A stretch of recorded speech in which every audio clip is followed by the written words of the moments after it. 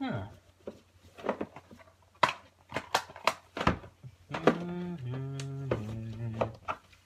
Oh, what's up, guys? Now, here's where things start getting corny. And I wanted to point something out as I was looking through my movies here. Something that I noticed that's kind of bothering me. And it's eating away at me a little bit. I'm not gonna lie. It's little things like this that eat away at me. They keep me up at night. And not issues that of like why I still live in my parents' basement. If you don't know what I'm talking about, don't worry. I'll go into a little bit more detail. There are two types of DVDs that I've noticed in my movie collection. And we'll pull a couple out just to show you.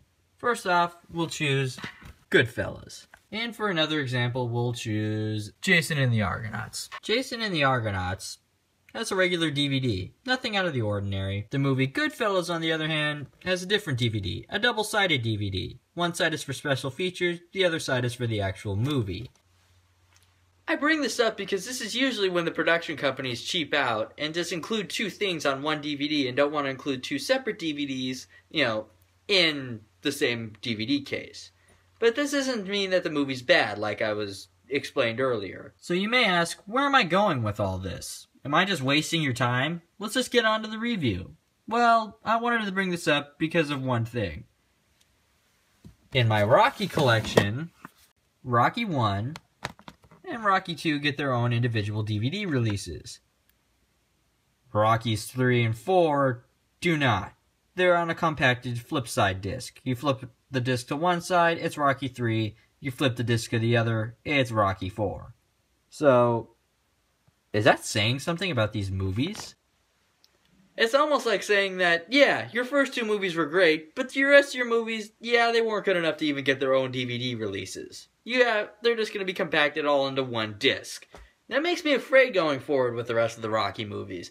Hell, they don't even include Rocky 5 and 6 on this one. Holy shit, are there 6 Rocky movies? How many of these did they make? God. No, apparently they made 6.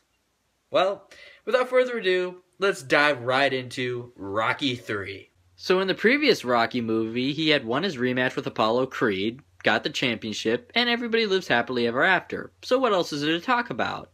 Well, we have to show Rocky go on a winning streak and a bunch of over-the-top fights that turned out to all be just cherry picks. If you don't know what that means, he's not fighting very good opponents.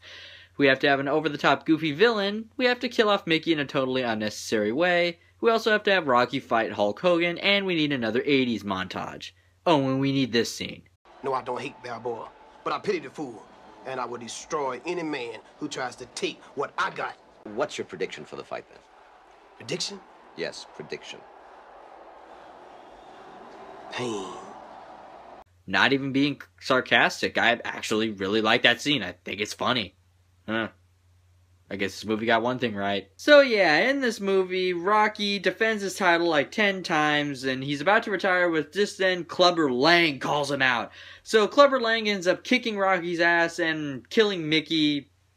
I don't know why. Why'd you kill Mickey? Really? Why Mickey? I love Mickey. Why'd you kill Mickey? He didn't have to die.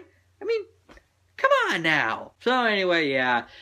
Mickey dies and all that, and then Apollo Creed ends up training Rocky to win his title back and all that Rocky stuff. Doesn't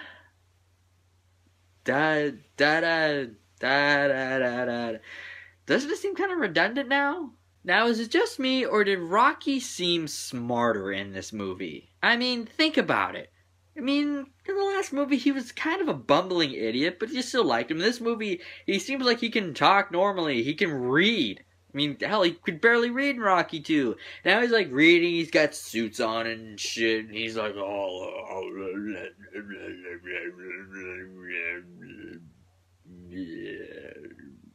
But, I mean, it's like, I don't know.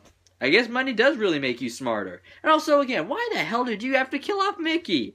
I mean, that's just so over the top and all that. But I must say, though, Mr. T, he's pretty fun to watch. I mean, he's such an asshole, such a loudmouth, and I'm not gonna lie, yeah, he's the best part of this movie. Anyway, remember when I said in my previous Rocky review, the one of Rocky 2, that I really didn't like the fight at the end because it was pretty over the top and cheesy?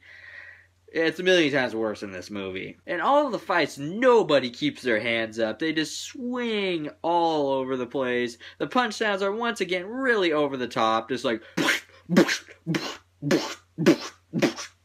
it's yeah. Also, every fight has to end by knockout. And in the movie, Apollo Creed trains Rocky to beat Clubber Lang in a certain way. He said there's a certain strategy that they train for all movie. That's why they have the big 80s montage where they're running on the beach and everything, and that big, moment that was like, a better love story than Twilight.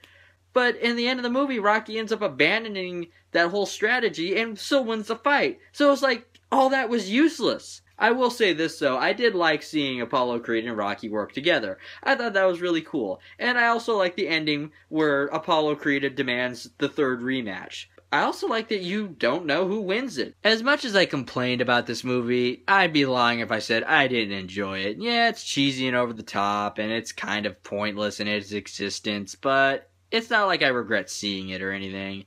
I enjoy it in the same way I enjoy the Adam West Batman movie, or the old Godzilla movies. It's meant to be corny and over the top, and that's all part of the fun. I'll give it a 7 out of 10.